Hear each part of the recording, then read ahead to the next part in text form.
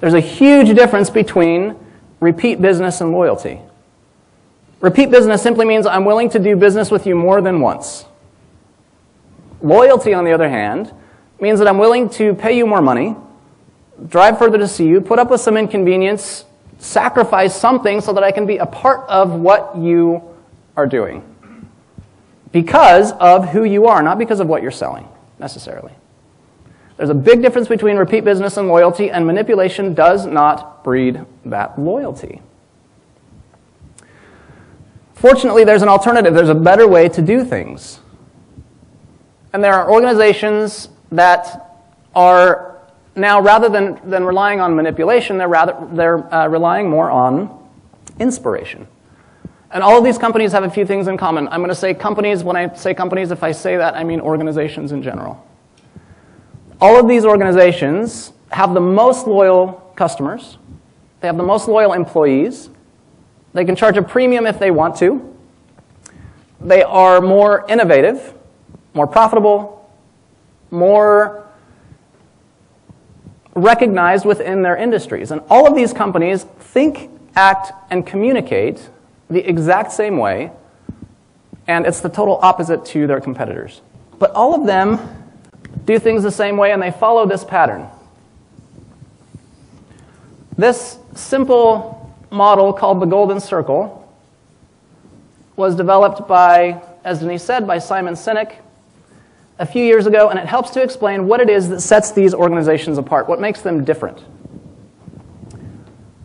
And it's just a simple bullseye with 3 words: why, how, and what. I'll just define the terms so that we're all starting from the same place. What? Every single individual, every organization knows what they do. These are the products you sell, the services you offer, the title on your door. Everybody knows this.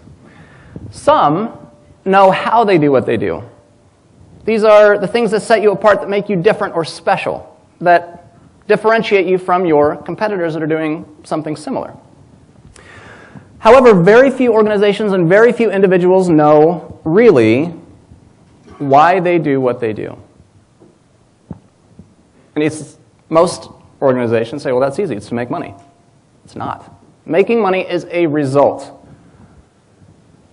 By why, and this applies to every individual and every organization, whether you are for-profit or not-for-profit. By why, I mean, what's your purpose? What's your cause? What's your belief?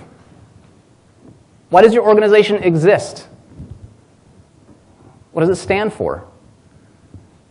Why do you get out of bed in the morning, and why does that matter to anyone else? As human beings, the way we naturally think, act, and communicate is from the outside in. We take the path of least resistance. We tell people what we do. We tell them how we're different or special.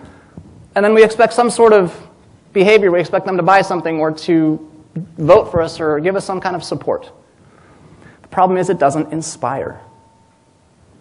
These organizations that do things a little bit differently think, act, and communicate from the inside out.